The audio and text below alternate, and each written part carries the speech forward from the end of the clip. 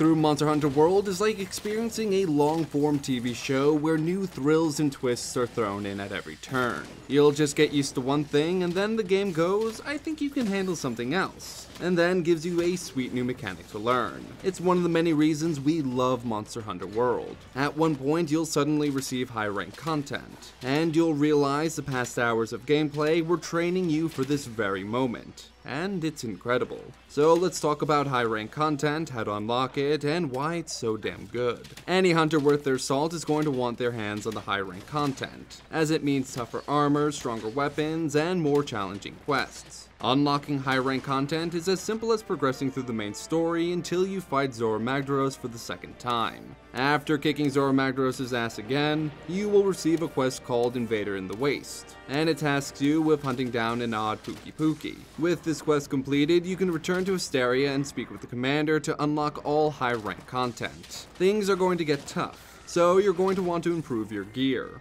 With high rank content unlocked, you can deliver a whole new world of pain to the monsters you hunt. You'll note that the previous blacked out areas of the upgrade trees is now visible, and that weapons can be improved beyond simply upgrading them. High rank weapons can now have decorations placed in them, which are little jewels that will boost specific attributes. By placing a jewel in your high rank weapon, you can raise skills up to new heights. Putting a decoration in a weapon often means a piece of armor can be swapped out. Were you relying on the attack bonus from a piece of armor? Well, with the attack jewel, you're free to swap out the armor for something else, unless you want that next tier of attack damage. Speaking of armor, high rank armor is a whole other ballgame in Monster Hunter World. Did you only just get a full set of armor you liked in low rank content? Well, throw it away, because high rank armor makes it look like a limping Great Jargus. High rank armor offers greater defenses, higher upgrade ranks, and most important, 2 different versions. The high rank armor comes in alpha and beta flavors. These 2 versions look different from one another, but also offer unique differences in skills, attributes, and slots. The alpha version of high rank armor has more built-in skills, but the beta version of high rank armor allows you to equip decorations. If the alpha version of the armor contains all the skills you need, then that's great. However, if you've got a decoration with better stats, beta versions will likely be your preference. Rounding up the high rank content are the high rank quests.